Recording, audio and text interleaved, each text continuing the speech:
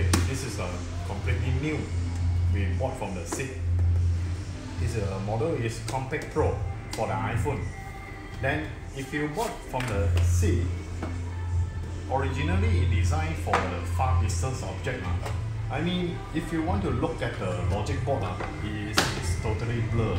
So I put in the new unit. So I put in the iPhone.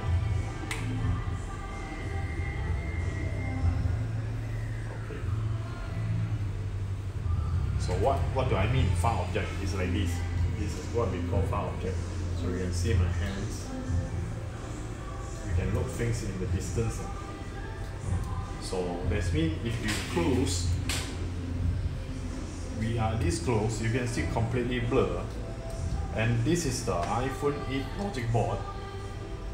The iPhone 8 is problem with drain power issue. So if I put the power in about 3.8, 3.9 something, it's already drained 200 mA to here.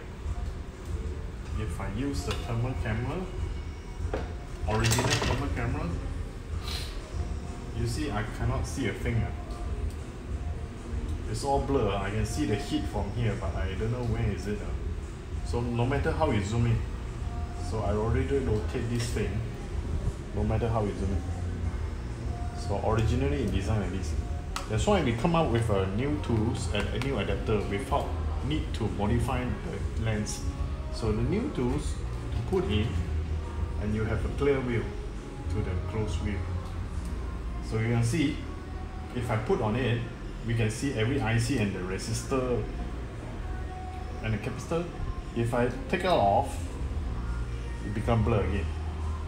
So we are selling these kind of things. So you can keep both original lens for the far distance and the modification lens for the close distance. So yeah.